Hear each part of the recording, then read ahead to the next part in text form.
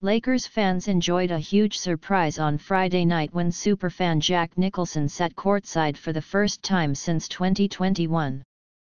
The Oscar winner, 85, took in playoff Game 6 against the Memphis Grizzlies at Crypto.com Arena in downtown La alongside his lookalike son, Ray, 31, as seen in pics here.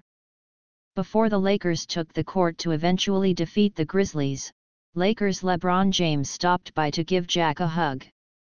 Looking every bit Jack Nicholson in dark sunglasses and a dark suit jacket, the One Flew Over the Cuckoo's Nest actor was all smiles as he greeted the superstar NBA champion with open arms. His son, whom he shares with his ex Rebecca Broussard, took a page from Pop's wardrobe and rocked a pair of tinted sunglasses as well. Ray added a bit of flair with an open-collar shirt and a baseball cap that read, "The End." The dynamic father-son duo didn't go unnoticed at the arena, as their images were splashed on the Jumbotron, per Deadline.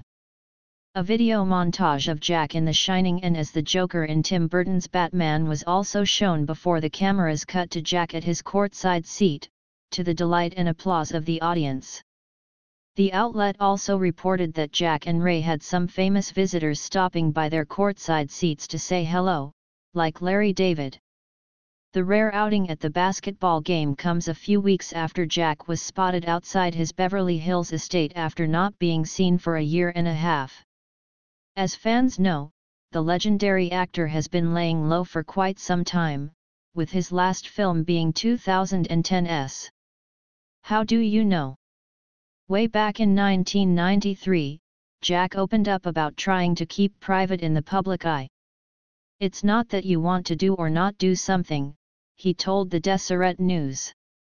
"It's just a little bit out of your control. Acting people don't like to feel self-conscious, they really don't.